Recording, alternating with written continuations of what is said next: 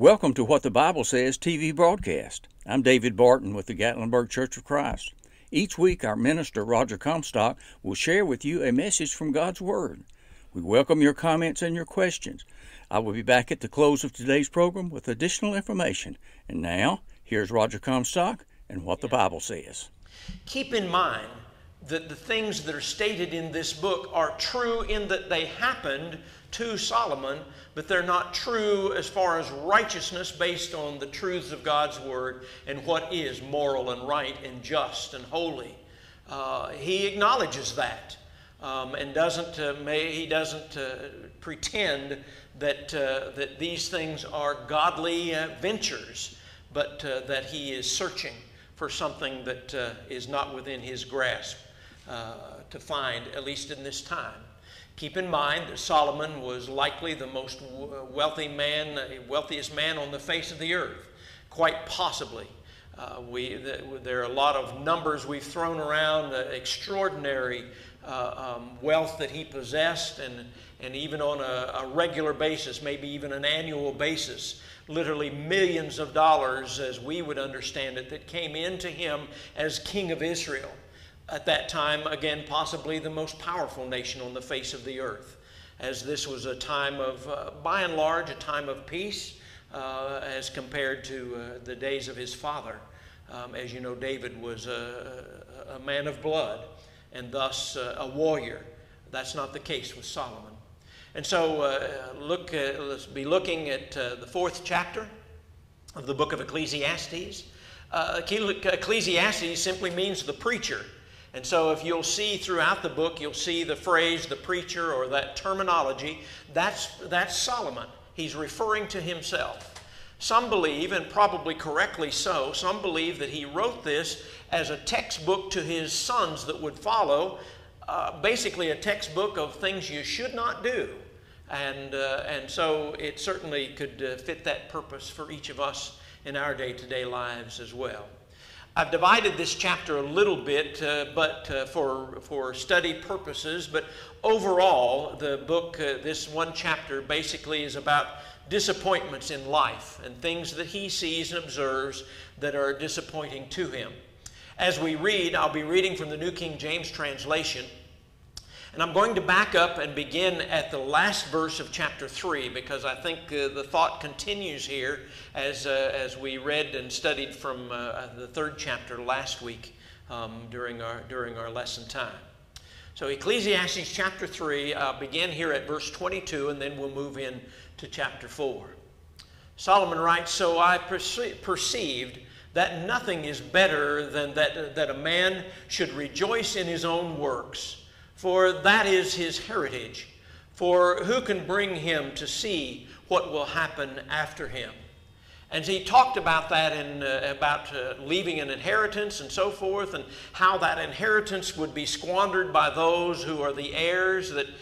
And you know, people tend to be that way. When you don't work hard for something, you tend to not value it like maybe we ought to. And so that's, I believe, a principle that's true in every time frame, every age, every generation. And so he says, why shouldn't I just go ahead and enjoy the things that I've worked for? And we'll see that a little bit, some of that same tone here in this 4th chapter. Let's look at the first 3 verses as that thought continues. He says, "Then I returned and considered all the oppression that is done under the sun. And look, the tears of the oppressed, but they have no comforter. On the side of their oppressors there is power, but they have no comforter. Therefore I praised the dead who were already dead, more than the living who are still alive. Yet better than both is he who has never existed, who has not seen the evil work that is done under the sun." Again, notice in this short section, he begins at the very first in verse 1 and says, under the sun. And then at the close of verse 3, he also says, under the sun. So he's not talking about moral, religious integrity or anything like that. He's talking about life as from a human perspective, and as it would be on earth among humans and so forth, and largely by human standards. Notice he expresses somewhat compassion for those who are oppressed. I couldn't help but think as I was reading and rereading this passage, I couldn't help but think of our present days. There are a lot of people who are very distressed, and maybe we could even say oppressed, because of the restrictions that have been put on us by the government to try to contain this horrible virus. But those who are oppressed maybe because they have the virus, or maybe people who are suffering that are feeling the effects of this isolation. God, and we'll see a little bit later in this chapter, God made us to be people of social people is what I'm trying to say. That we're to be people.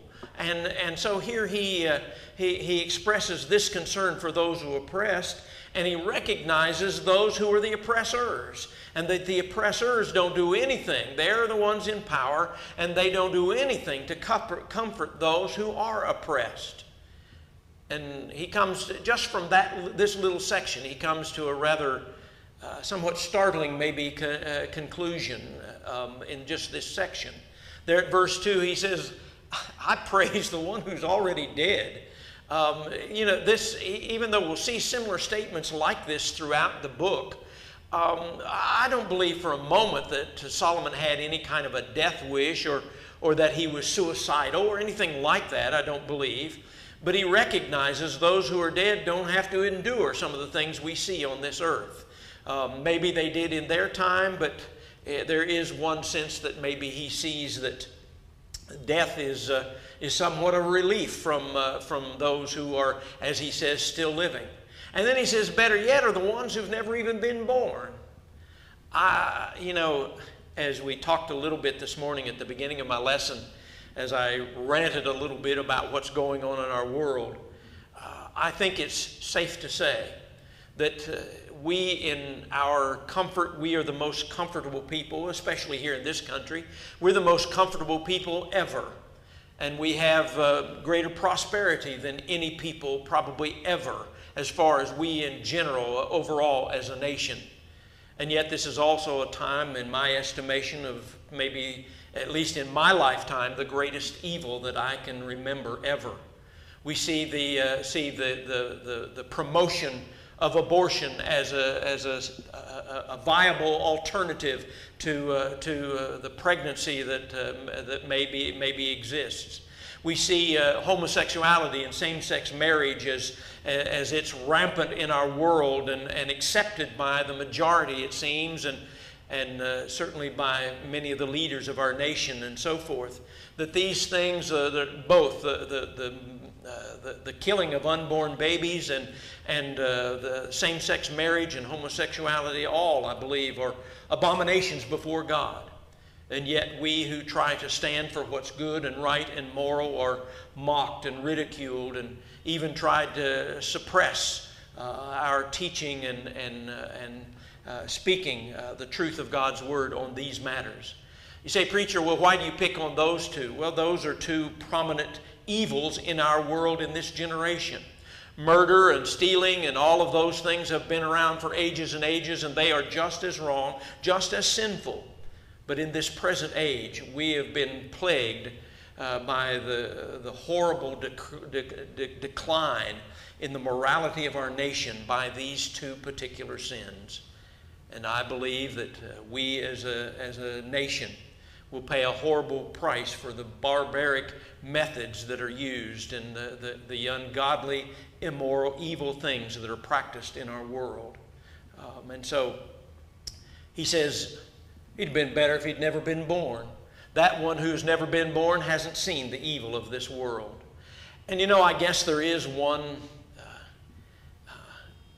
glimmer of good, even in the horrible killing of the unborn. that I believe with all my heart that those unborn babies are at ease and residence with our Lord as they will enjoy an eternity with Him, because they are without sin, of course. Let me move along. I'll get distracted too easily. Verse 4. Again, he says, excuse me, again, I saw that for all toil and every skillful work, a man is envied by his neighbor. This also is vanity and grasping for wind. The fool folds his hands and consumes his own flesh.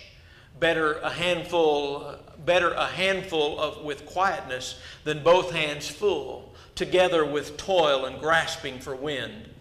A couple of things kind of interesting in this that really touch in our lives, I think, very directly.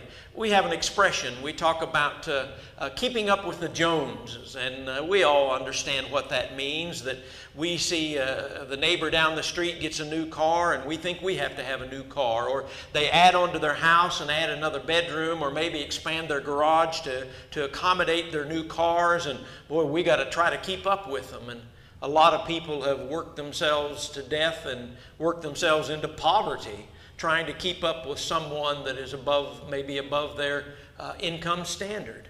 But notice he says, the one who works hard, there are those also, and you know as well as I, there are those who stand back and envy the things that they accomplish, and yet they're not willing to do the work that individual has done. I may have used this example before, so bear with me, but I remember a long time ago, as a kid growing up, we often would see Liberace, the great pianist, perform on television in all his extravagant stuff, and I certainly would never condone his lifestyle, but he was one of the great musicians, at least in my lifetime. And I remember he supposedly told the story that a woman came to him one day and said, Liberace, I would do anything in the world to be able to play the piano like you do. And he said, would you be willing to practice 8 to 10 to 12 hours a day to accomplish that? Well, see, he had paid a price. He had paid a price to craft his talent and to fine-tune his talent by practice and practice and practice. And people envied him, mocked him, made fun of him, but no one could take away from him his great talent to play the piano. And so it's like that in a lot of things. People say, well, I wish I had what old so-and-so had, but they're not willing to pardon the expression, but to get off their backside and go to work and try to accomplish the things that those people have. And he says this is also vanity and grasping for wind, that those things certainly should not be, but sadly in our world that's the way it is. He says the fool folds his hands and consumes his own flesh. It doesn't mean that he's cannibalistic at all. It simply means he uses up everything he's got, trying to keep up with the one who has worked to earn. They want to do it the easy way, and so they spend everything they've got, use everything available to them, and they consume themselves on trying to keep up with the Joneses, so to speak. And he says, this person, he says, it's better a handful of quietness than both hands full together with toil and grasping for wind. And so we need to keep our perspective right, and not envy our neighbor, and not be upset or jealous of the things that they have. I think the implication here as well too, that God expects us to be people who work in whatever profession. I used to do construction work and for many, many years, and I don't mind telling you, physically it's a whole lot harder than preaching. But mentally, I guarantee you preaching is much more difficult. Let me move along to verse 7. He says, then I returned and saw vanity under the sun. There is one alone without companion. He has neither son nor brother, yet there is no end to all his labors, nor is his eye satisfied with riches. But he never asks, For whom do I toil and deprive myself of good? This also is vanity and a grave misfortune. As I said a moment ago, God made us to be social beings. In the beginning, He saw Adam by himself, and He said, if I could paraphrase, this is not good. I didn't make Adam to be by himself. And so He created from the body of Adam, He created Eve. And so God intended us to be social beings. I recognize that probably all of us from time to time like a little bit of quiet time and like to be away from people in general. And there are also times that we long to be with people. I mentioned to someone yesterday that I miss our crowds of people. I miss greeting our visitors. I miss our local folks that we so dearly love, and I miss them. And that's because that's the way God made us. And certainly, as He speaks here, it is sad that He sees one who has no one. He has no heir, no son or brother, He says, to leave these things to, and yet He keeps on working and working and working. Maybe we would call that person a workaholic. He says, nor is his eye satisfied with these riches. He sees all that he's accumulated because of his hard work, and he has no one to share it with or leave it to, and so it just accumulates. And so for some people, it comes into their mind that I just need to build more and more and more and more. And you remember as we studied in chapter 3, Solomon saw the folly of that as well, that those who would come along as heirs, if there are any, that they would not appreciate the work that was given. And he says, so from whom do I toil and deprive myself of good? Why shouldn't I just enjoy this stuff that is the result of my hard work? And Solomon would agree with that. But he says also that the idea of just physical things and striving to accumulate, all of that, he says, is vanity. And notice he says, and a grave misfortune. Now verse 9. He says, two are better than one, because they have a good reward for their labor. Let me finish this section and I'll come back. He says, for if they fall, one will lift up his companion, but woe to him who is alone when he falls, for he has no one to help him up. Again, if two lie together, they will keep warm. But how can one be warm alone? Though one may be overpowered by another, two can withstand him, and a threefold cord is not quickly broken. A couple of things of interest. One, one of the expressions that we use, and several things in this particular section remind me of some wedding ceremonies that I performed and counseling with young couples, or not necessarily young couples, but couples who are fixing to marry. And to begin with, notice he says two is better than one. And sometimes in wedding vows we say that the joys, when there are two, the joys are doubled. And when there are sorrows, those sorrows are shared as well. So there's no question, I think he's referring to those kinds of relationships. And when you do good, when either one in the marriage relationship, either one has some kind of an accomplishment of some kind, maybe a promotion at work, or maybe some special reward, or acknowledgement of some kind, a certificate or a plaque or something like that. It's all the better when you can share it with your partner. Makes the labor all worthwhile.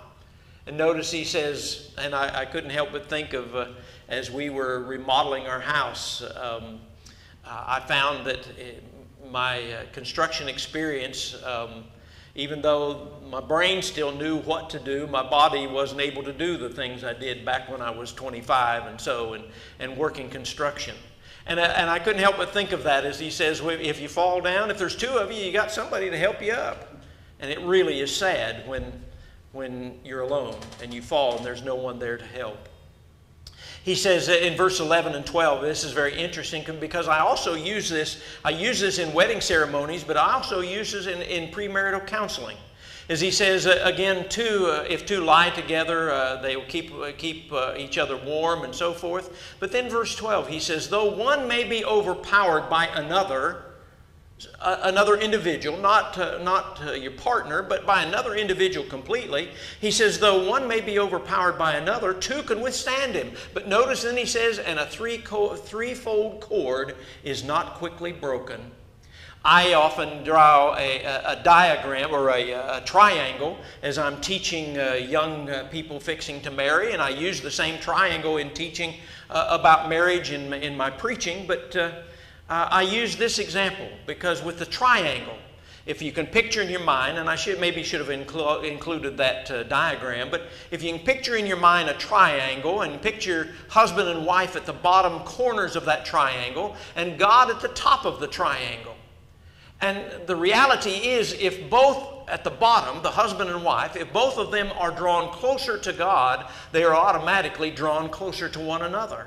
And in doing so, a threefold cord is not quickly broken. And I absolutely believe with all of my heart that if we'll make God the center of our marriages, make Him the center of our lives, our marriages and our family, we can withstand things that we might not even realize we're able to withstand. Because as he said, a threefold cord is not quickly broken. We need God in our lives. Verse 13.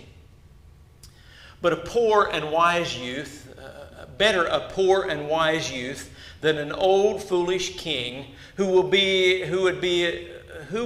admonished no more. But he comes out of a prison to be king, although he was born poor in his kingdom. I saw all the living who walk under the sun. They were with the second youth who stands in his place. There was no end of all the people over whom he was made king. Yet those who come afterward will not rejoice in him. Surely this also is vanity and grasping for wind.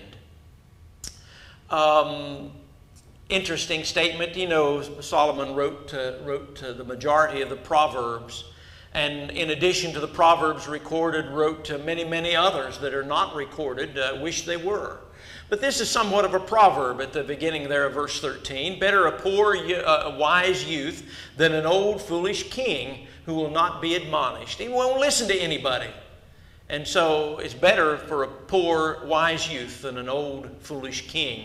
And he goes on, apparently, we don't know verses 14 and, verse 14 in particular. Verse 14 in particular is kind of hard to understand, but it seems as though it must have been that Solomon knew of some situation where there was someone like that he describes here. I don't think it's referring to him or his family or anything like that. Maybe a neighboring nation or something, but someone who became a king who was highly unlikely to be king. A poor person, or maybe someone who'd been in prison, and all of a sudden, for whatever the circumstances may be, that person becomes king. And notice in verse 15, he says, and I saw all the living who walk under the sun, and they were with the second youth who stands in his place. There was no end to all the people over whom he was made king, and yet those who come afterward will not rejoice in him. Surely this also is vanity and grasping for wind. You know, in whatever you try to accomplish, if you work, this afternoon I spent a few moments and I watched our Vice President Pence give the inaugural address. The graduation address at the Naval Academy, or excuse me, not the Naval Academy, I'll get it right in a moment, at the Air Force Academy in Colorado Springs. It was interesting, none of the family of the graduates were allowed to be there because of this social distancing, but they had the graduates spread out all over the football field, and beautiful design laid out with I'm sure were about 6 feet apart, each one of them. And just very pretty the way they had it all laid out. But it was very interesting that as he acknowledged the accomplishments of those young people and the great choice they've made to be servants to our nation and to protect our nation as they go on into the Air Force, the military branch of our Air Force. But you know, the one I didn't do this on purpose, but he named one who I understand was designated as exemplar, or that's probably not the right pronunciation, but the one who was at the top of the class, apparently. And you know, that's only been about probably less than an hour ago that I watched it, and I don't remember the young man's name who was the top of his class. The days will pass and generations will pass, and people will forget who Mike Pence is at this time as Vice President.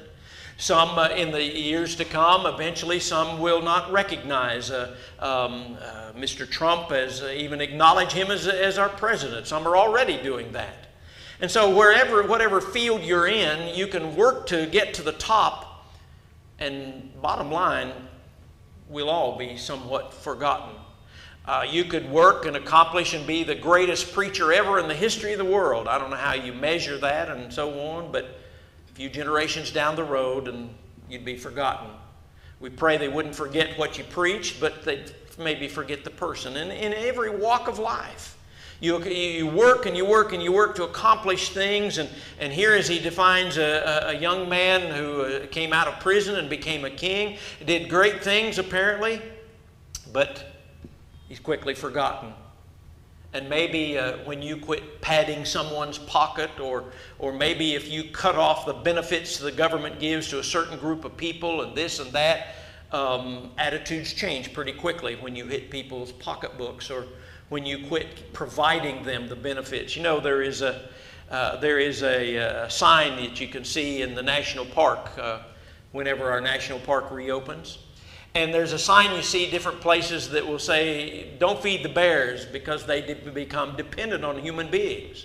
Well, the same principle applies in life in general, whether it's with an employer, an employee who slacks in his job and gets away with it, or if it's people who are physically capable of working and don't want to work, would rather live on a government handout. You take that little bit away, and just like the bear in the park, you try to snatch that food out of his mouth, and he's probably going to get ill with you. Well, people are the same way. And they may pat you on the back today, but they may not sing your praise tomorrow. And he concludes this chapter with these words, surely this also is vanity and grasping for wind. I want to close, as I did last week, by jumping to the end of the story. I'm not giving it all away, but this certainly is a great conclusion. In pursuing all these less than noble things, these cravings of the human body and the fleshly carnal desires and so forth that Solomon is pursuing to find contentment and fulfillment in life. But he does get his head right in the end, and he writes these words. Let us hear the conclusion of the whole matter. Fear God, keep his commandments, for this is man's all. For God will bring every work into judgment, including every secret thing, whether good or evil. And so even though some of these things, if you just pull out a verse or a section out of the book of Ecclesiastes, you can make it say some things, and you could even pretend that the Bible says, well, it's okay to do this. Solomon isn't saying it's okay. He's telling of his life experience in pursuing things that are not okay. And certainly there ought to be warning there for you and I. So take heed.